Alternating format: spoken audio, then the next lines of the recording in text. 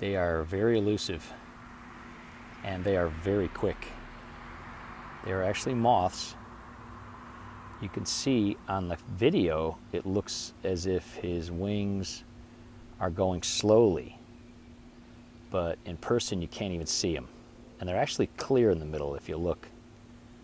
But these guys are super neat, and a lot of times when people see them, they think they're seeing a hummingbird. It's actually a moth. Look at him go.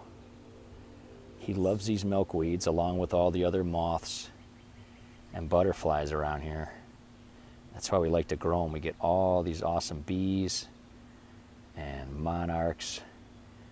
But I was lucky enough here in the evening doing some evening watering because it's so hot. And I saw him. Wanted to share him with you guys. Super, super neat dude.